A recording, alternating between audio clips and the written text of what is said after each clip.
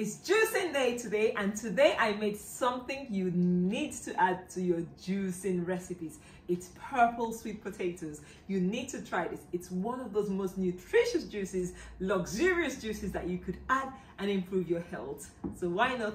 Let's learn how to make it together.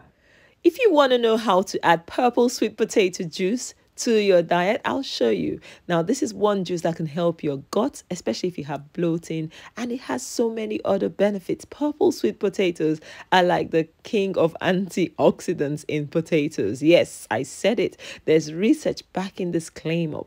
They are full of anthocyanins that are comparable or even better than what you have in blueberries. So why not add this to your diet? And they're actually cheaper than blueberries. These ones I grew myself. That's why they look all skinny and tiny, but you can buy them. This is the reason I haven't peeled mine. So if you're not growing it yourself, I'll recommend you peel the skin off, but I have just given mine a good scrub and it's good to go. Now, using your juicer or your blender, whatever you can, it's best to consume these sweet potatoes though, not just the normal ones raw. I'm also adding purple cabbages to this juice and some apples, a little bit of lemons, and it's so delicious. And look at the vibrant color.